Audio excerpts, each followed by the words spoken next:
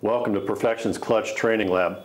I've got the bench set up today so that I can demonstrate our approved technique for bleeding the clutch hydraulic release system on the Ford Ranger and Mazda B series of pickup trucks. Because the master cylinder mounts at an angle on this particular truck series, it's very easy for an air bubble to become trapped up here in the top end of the master cylinder. Can't be bled out very easily at all. The other air trap on these systems is the pressure line. As it comes out of the master, goes down alongside the vehicle, comes up over the frame, crosses over, drops back down, and then finally connects to the slave. Right here in this section, it's very easy for an air bubble to become trapped there. As you're trying to bleed the system, the air bubble just sort of moves back and forth. We got to get those air bubbles out. If there's any air in the system, what you will feel in the vehicle is you can't get it to release the clutch. You can't put it into first or reverse typically. Customer says I have to shut the engine off to get it to go into first and reverse. We're going to show you how to bench bleed that system, test it while you're bench bleeding it, install it in the vehicle, check it prior to connecting it to the slave cylinder, and then finally gravity bleeding the system, getting the whole job done in just a few minutes. So we'll start with bench bleeding. Now to start the bench bleeding process, find some place in your shop that allows you to hang the system up.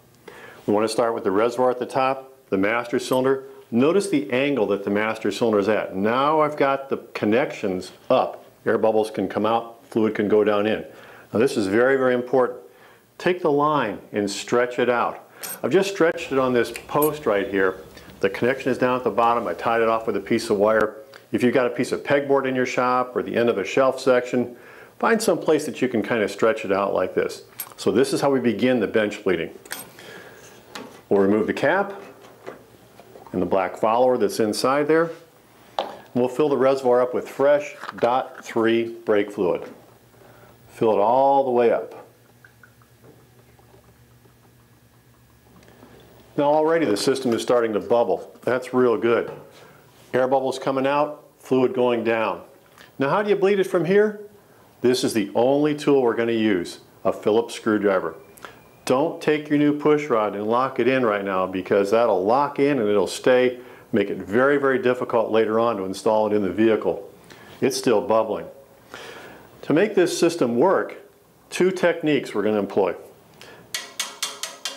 Tapping on the line with the end of the screwdriver, starting from the bottom, working our way up, and we're going to take the screwdriver, insert it into the piston.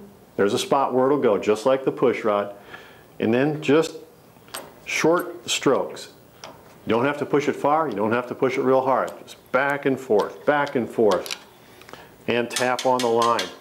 This allows the air bubbles to come out and fluid to go back down in.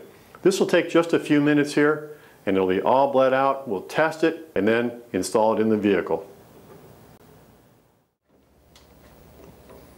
Alright, now how do you know when the system is bled, full of fluid? When you can't push on that screwdriver handle anymore.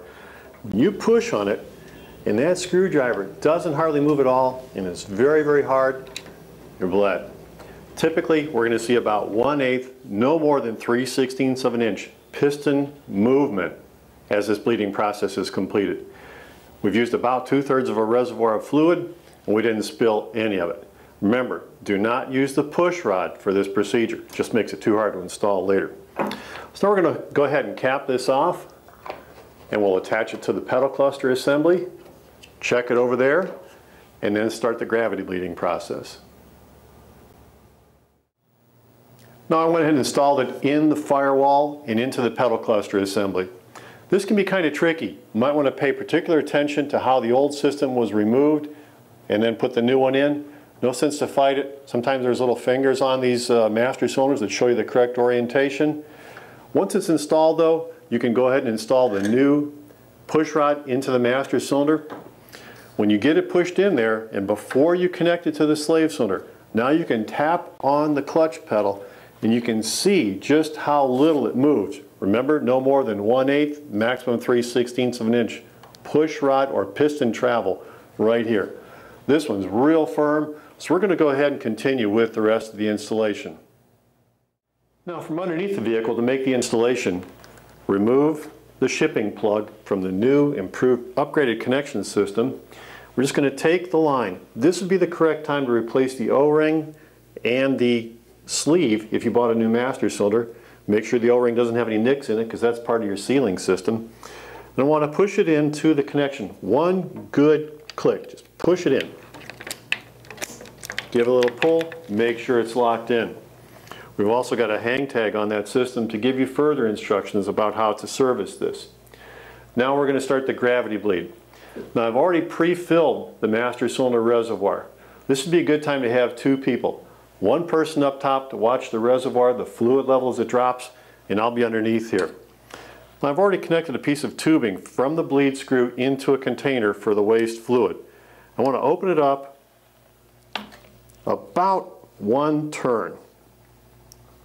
Get a good flow of fluid running through the system there, and keep an eye on the fluid up top in the reservoir.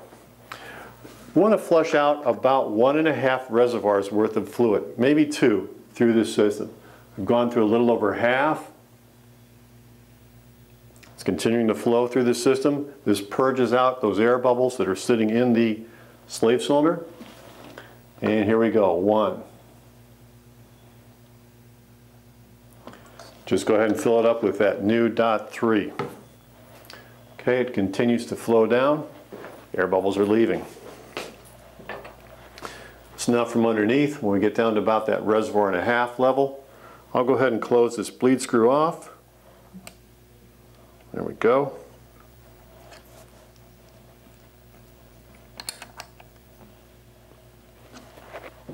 And remove this drain tubing here. And we'll set the used fluid aside. Okay, now we're connected, we're gravity bled. You can check the reservoir level right now. Let's go ahead and release the clutch. Push down on the clutch pedal, get a nice firm feel, and there it is. 60 thousandths pressure plate lift off of the disc. This clutch will release, you can shift it with ease. You can bleed the Ford Ranger and Mazda series of trucks, not a problem. Once you understand these basic steps, check your work, you can tackle this and you can beat it. If you have any other questions or challenges about this clutch or any hydraulic system, please call Perfection at 800-258-8312. Press extension 4 when you reach the computer answering system, and Tony or Steve will be glad to take your tech call and help you out.